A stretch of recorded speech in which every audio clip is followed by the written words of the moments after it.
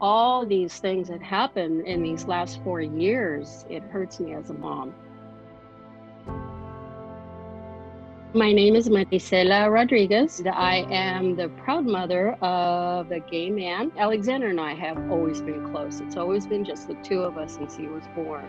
We celebrated the fact that marriage was finally legal. We were moving forward so nicely, but I didn't realize just how drastic things could change in 4 years.